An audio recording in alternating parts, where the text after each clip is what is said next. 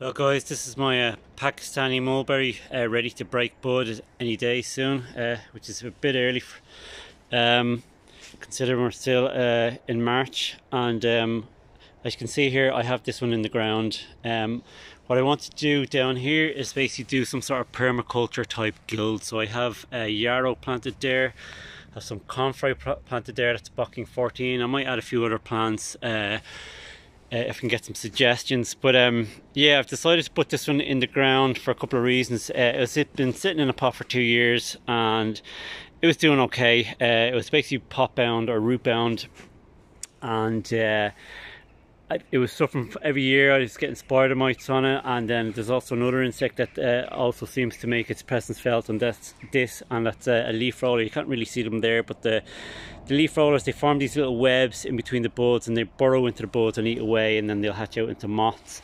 Now I've pulled a lot of them off now, so it seems to be okay. But yeah, I put it in the ground because I think trees are going to be a lot more resistant and resilient to pest damage once they're in the ground.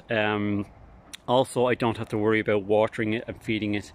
And I was also inspired by another YouTuber called, well, I think his channel name is Real Life Fruitopia, and he's based in Australia, and he has some of the King Shatut mulberries, which are more or less the same as Pakistani. And what he does is he prunes them back hard every year. In fact, he prunes them back twice a year because they're so vigorous.